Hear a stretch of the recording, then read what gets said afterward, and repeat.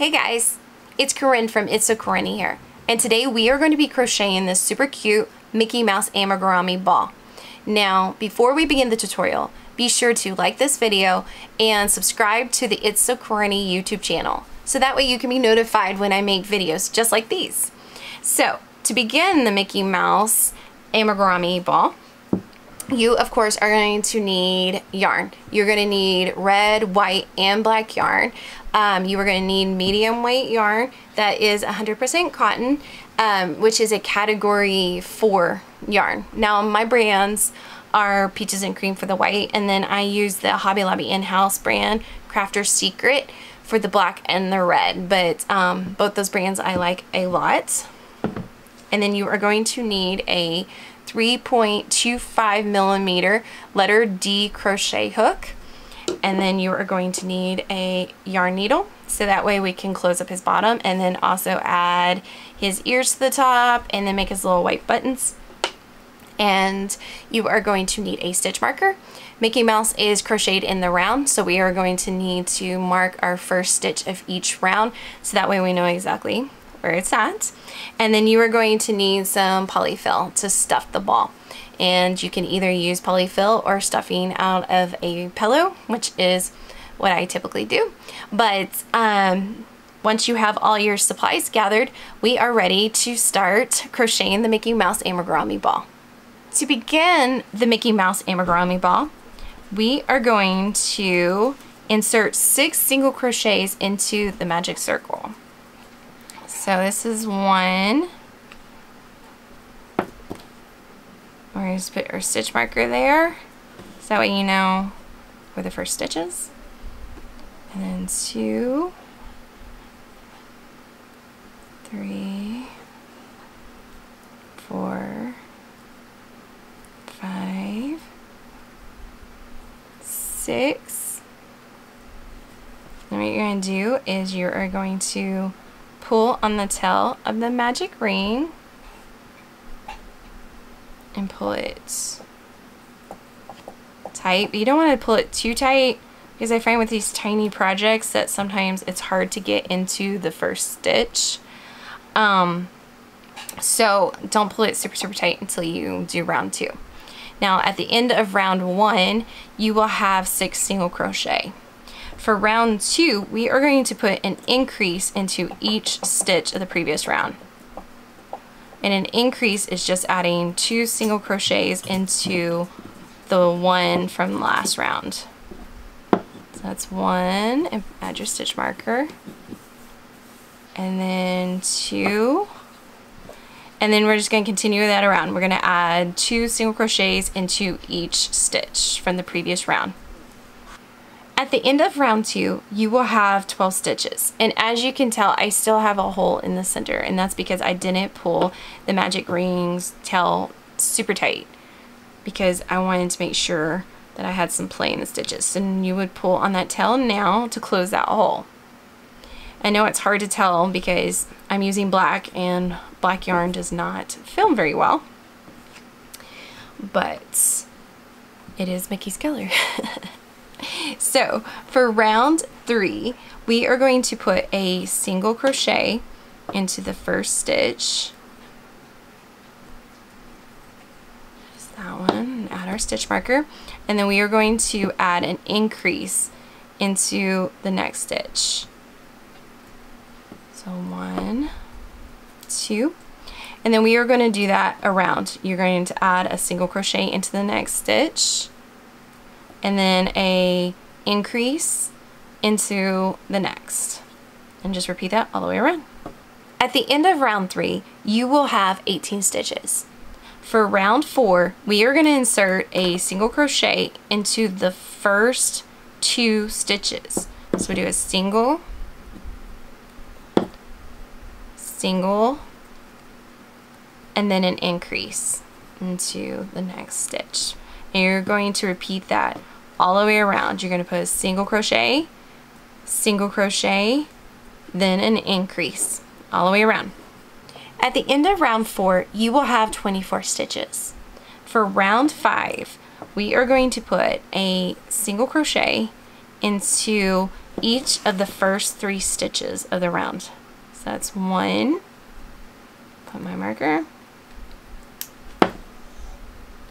2, uh-oh, my yarn got messed up.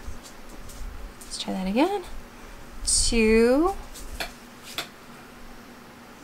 3, and then we're going to put an increase in the next stitch. And we are going to repeat that all the way around for this round. You're going to put a single crochet into the next 3 stitches. So single, single, single, and then an increase into the next stitch. And we'll just repeat that all the way around. At the end of round 5, you will have 30 stitches. For rounds 6 through 9, you are going to just single crochet into each stitch of the previous round. So you would do single crochet for each stitch in round 6, 7, 8, and 9. When you get to the last stitch of round 9, you are going to change the color to red. So in order to do that, you're just going to insert your hook and yarn over and pull through like you normally would, and have 2 loops on your hook, and then you're going to take the red and you're going to hold the tail over here, and you're going to pull the red through those 2 loops. Oops. And now you have the red on your hook, and you want to pull the tail of the black and the red tight. Now I had just enough to do this with the black, but chances are you would be connected to your yarn ball with the black. So what you want to do is just keep it connected for a little bit until you put a few stitches into the next round. So for rounds 10 and 11, we are going to just single crochet around. So for the first stitch, you want to hold the 2 tails on the top and then go into the stitch and then yarn over and pull it back through, and then yarn over and pull your stitch, and see there's the first red stitch. And then we've also put those 2 tails inside of the stitch so that way they are secure. And you want to do that with them for the next couple of stitches. So you just want to go underneath them and then pull, and you want to hold them too, so otherwise they get in the way. And I am like overzealous, so I do it like 4 times to make sure that they don't go anywhere. And then you can cut your black from your yarn. Like I said, I just had enough to finish this. And then you can just pull those tails over to the right and then continue single crocheting around for rounds 10 and 11. At the end of round 11, you will have 30 stitches. Now for round 12, we are going to start to decrease. So to begin round 12, you are going to insert a single crochet into each of the first 3 stitches. So there's 1, there's 2, there's 3. Then you're going to put an invisible decrease into the next 2 stitches, or I should say next stitch. We are going to combine the 2 stitches into 1. And to make an invisible decrease, you are going to insert your hook underneath the front loop only of the next stitch. Then you're going to insert your hook into the front loop only of the next stitch. You're going to yarn over, pull through both of those front loops. You have 2 loops on your hook, yarn over, and finish the stitch. And you're just going to repeat that. You're going to do 3 single crochets, so single, single, single, and then invisible decrease. And if you don't like to do invisible decrease, you can definitely just do the regular decrease. I just prefer the invisible because, well, as its name implies, you can barely tell where the decrease is, and I like the way that it looks when you're making rounded objects. So you just continue that all the way around for round 12. At the end of round 12, you will have 24 stitches. For round 13, we are going to do a single crochet into each of the first 2 stitches. So that's 1, that's 2, and then you're going to do an invisible decrease, taking the next 2 stitches and making them into 1. Yeah, there we go. And you're going to just repeat that around. a single crochet, and then an invisible decrease all the way around for round 13. At the end of round 13, you will have 18 stitches. For round 14, we are going to do a single crochet into the first stitch, and then we're going to do an invisible decrease. And then we are going to repeat that around. We are going to do single crochet and then invisible decrease. At the end of round 14, you will have 12 stitches. Now when you're finished with round 14, you want to go ahead and start stuffing your little Mickey Mouse ball. Now the hole is pretty small at this point, so you might need something long and skinny to shove the stuffing in with. I like to use the end of one of my skinnier crochet hooks because it's long and it's perfect because I cannot get my fingers in there. Now, depending on what you want this for, you don't want to overstuff it. If you want him to sit on a shelf, you don't want to stuff him like crazy full. But if you're going to make him into like a backpack or purse bauble, then you can stuff him as full as you want because he will be hanging. Now, that's one of the reasons why I love this Mickey Mouse so much, because you can turn it into a backpack bauble. All you have to do is insert, or I guess more rightly, sew a keychain hook or a ring to the top of Mickey once you're finished. Just sew it right there. And he ends up being a super cute little bauble. Now once you have stuffed him to the stuffiness that you like, you can move on to round 15. Okay, that's pretty stuffed. So for round 15, we are going to be doing invisible decreases around. So you just want to do an invisible decrease, because we are going to turn the 12 stitches from the previous round into 6 stitches. So that's an invisible decrease, and then you would just repeat that all the way around for round 15. At the end of round 15, you will have 6 stitches, and this is the last round for the Mickey body. So what you want to do is just cut your red yarn and pull it through. You want to cut enough so you have a tail, because we are going to sew his little booty closed. And what you want to do is just go underneath each of those 6 stitches. Now you can go under both loops, and you just go under one. I have done it both ways. I don't really notice a difference.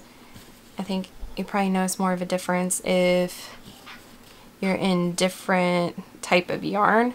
This one is cotton. I don't really notice a difference. I've tried it both ways, trying to see which one I get a better, like, smoother finish, but I don't really notice a difference.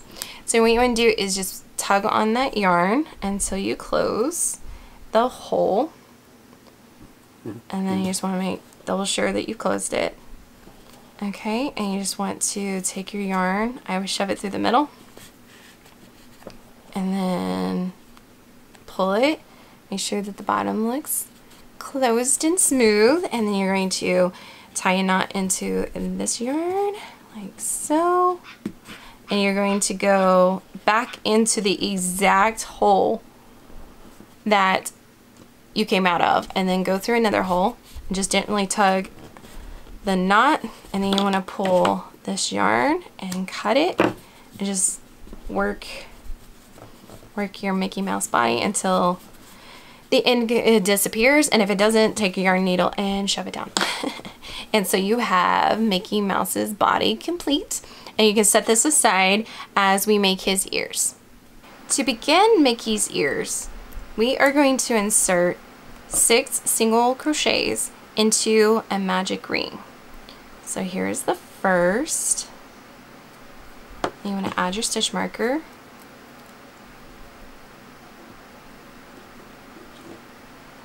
Okay, and then 2, 3, 4, 5, and 6. And then you want to tug on the tail of your magic ring so you can close it, but you don't want to close it too much.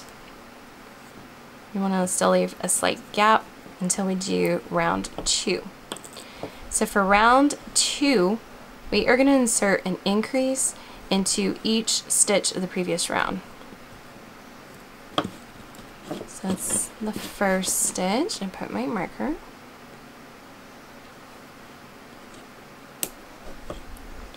We're going to do 2, and then we just continue that all the way around. Put an increase into each of the 6 stitches from the previous round.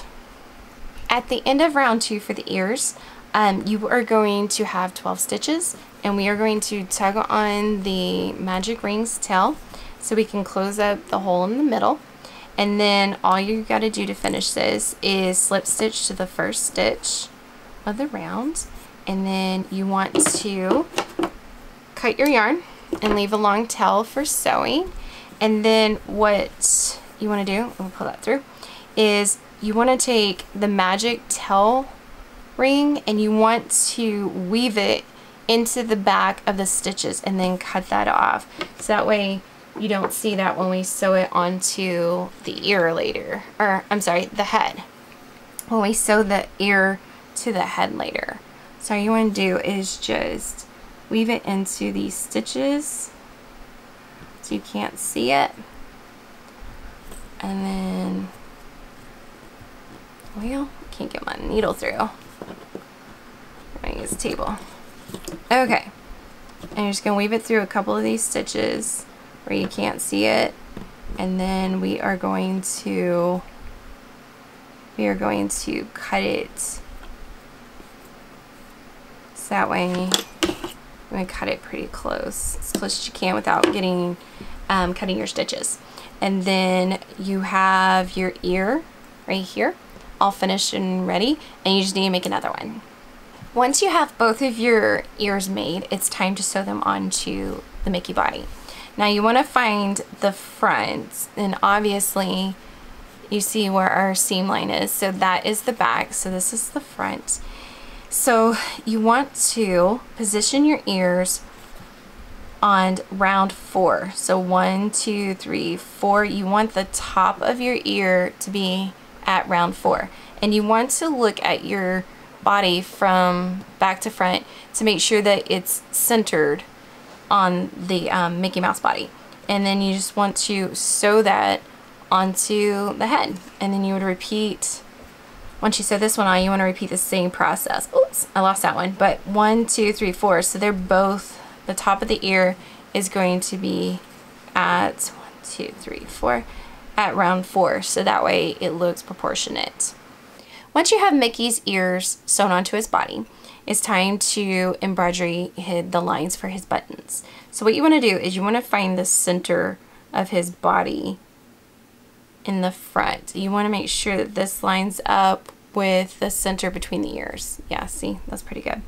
Okay, so what you want to do is have 5 spaces in between the stitches. So I don't know if you can tell on there or not, but I'm going to count out. These are going to be my center ones. So that's 1 and 2, 3, 4, 5. So I'm going to put a button right here. We're going to see what that looks like before we do this. 1, 2, 3, 4, 5, right? 1, 2. And then I put another button here, and let me put my stitch marker there. And we can see if that looks even or not, because you can adjust this depending on if you like the placement of them or not. And I think that looks pretty good. So all we're going to do is you're going to take a length of white yarn that has a knot at the end.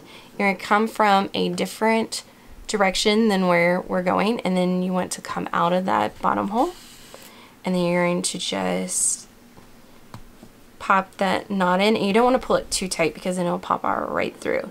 And then we are just going to make loops right here like so, and you want to go over that a couple of times, and then Make sure you don't grab the ears. And you want to pull them pretty tight. Make sure the yarn's like side by side, that way. And then once you do that, go on to the next one. There's your first one. And go on and repeat it for the next one. After you have sewn on your little white buttons on your Mickey Mouse amigurumi, you're finished. Now you can easily put him on the shelf with your other amigurumi and he could be super cute. Or you could sew a key ring or hook to him and make him a backpack bauble. Totally adorable. Now, if you've enjoyed this video, I hope that you would like it, share it, and subscribe to the It's So Corny YouTube channel. And if you would like the free written pattern for this ball, you can head over to my website at itssocorny.com. And I'll also add a link down below in the description so you can easily go there with a list of the supplies that I use to make Mickey Mouse. As always, I hope you enjoyed this video, and until next time, see ya!